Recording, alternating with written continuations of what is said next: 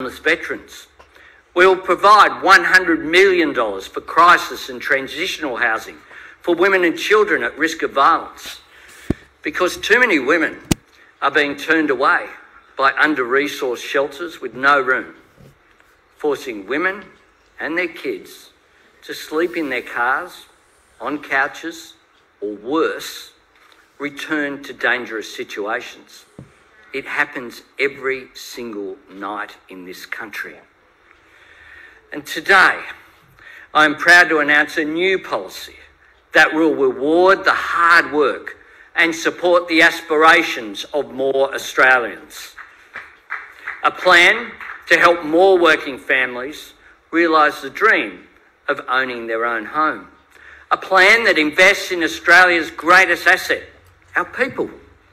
That helps put more Australians on the path to the life that they dream about. For too long, Australians who have worked hard have been locked out of the housing market by flat wages and rising prices, unable to even get a foot in the door, let alone their own roof over their heads. Parents I speak to say they don't think their kids will ever have the opportunity of home ownership that my generation had our parents encourage us to do. We can do better than this. A Labor government will create a new Help to Buy program, a national shared equity scheme that will provide an equity contribution from the Commonwealth for 10,000 aspiring homeowners on low and middle incomes each and every year.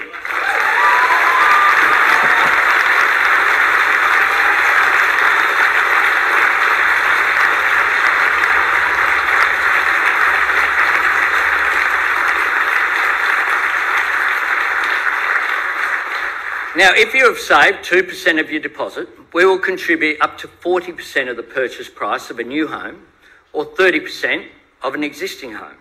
Help to Buy will assist Australians to buy a home with a smaller deposit, a smaller mortgage and smaller mortgage repayments.